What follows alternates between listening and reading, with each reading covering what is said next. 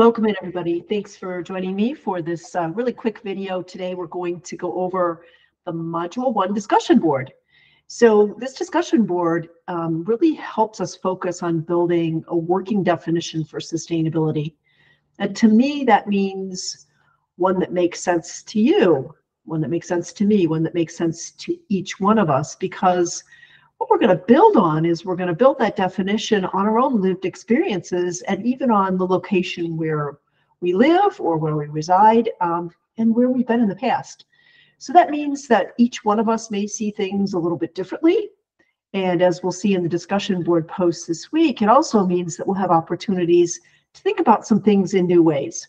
And admittedly, sometimes that can be a challenge, even a little bit uncomfortable. And if you're feeling that way, please reach out to me. I'm here to support you guys. So my goal for this quick video today is to share a few tips with you for this week's assignment. And we're going to begin by briefly looking at each component of the discussion board, and then we'll take a look at the discussion board rubric. So welcome to Module 1. Here's the discussion board. And if you read the Module 1 announcement, you'll already know that this week the discussion board focuses on you. So please take a few minutes to introduce yourself.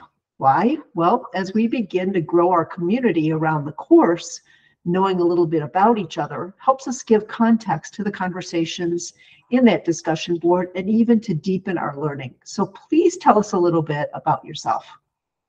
Next, describe a sustainability issue that you find interesting. This is where your lived experiences and what you've already learned this week will shine through. Think about it. Can you tie in some of the vocabulary from the readings or the videos? Can you apply some of the concepts? Well, I think you probably get the idea here. And then finally, tell us why you think the issue is, in fact, a sustainability issue. Here again, you want to tie in what you've already learned as you give some rationale for why that issue is an issue that you chose for this discussion board. And always, each discussion board, be sure that you address each of the various prompts. Okay. So here we're looking at the second part of the discussion board, and that is the response posts. For the response posts, you want to consider, as you draft those responses, in what way will my response extend or deepen the discussion, and does it engage others in the conversation? So be sure to state whether you agree or disagree about the impact of the sustainability issue in the post you're responding to.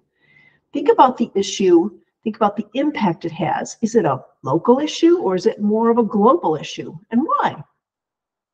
Do you think the issue can be resolved? Why or why not? Finally, what questions can you ask about the issue? You're going to focus those questions in on extending the conversation. Okay. Also, in this first one, you may already know this, but there is a part of the discussion board in each of the modules. It's called general questions. And this is a space for any of those questions that you think other people in the class might have. So go ahead and post those here. But remember, if the questions are a little bit more of an individual or personal nature, please reach out to me by email instead. Okay. Last thing I want to do before we wrap up this short video is to talk about the discussion board rubric. I want you to be informed about how I'm going to assess your discussion board assignments each week. And this rubric will become very familiar to you, because I'll be using it to share comments and to share actionable suggestions for improvement with you. As I go through, I'm going to look at each row and I'm going to describe the types of things I'll be looking for related to the Module 1 assignment. So let's take a look at the first row here. That one's called comprehension. So think back to the prompts for the initial post. Did you introduce yourself? We want to build a community of study as we journey through the course materials. So your introduction is really important. Were you able to describe a sustainability issue that interests you, including some specific on why you're interested in it? Then, did you provide rationale for why it's a sustainability issue? That should help you with that first row. Second row is timeliness. Really simply put, did you make your initial post before the Thursday deadline? I want to encourage you, though, to post early, because that really provides us with opportunities for engagement, more engagement than if we all wait till Thursday night to post. All right. The next row down is engagement. This one asks us to think back to the prompts for those response posts. Were your response posts thoughtful? Did they extend the conversation in some way? Maybe adding new information, new resources, possible solutions, maybe even a different viewpoint.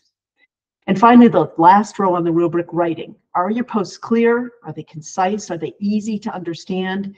Did you take a few minutes to draft them so they would encourage engagement? Okay, I hope those tips are really helpful for you here as you're thinking about that Module 1 discussion board. Thank you for joining me for this one. We'll try to do these videos for each of the modules so you have a really clear and a quick start on that discussion board. And please remember, I'm here to support you. Reach out if you have any questions at all. Thanks very much. Have a great day.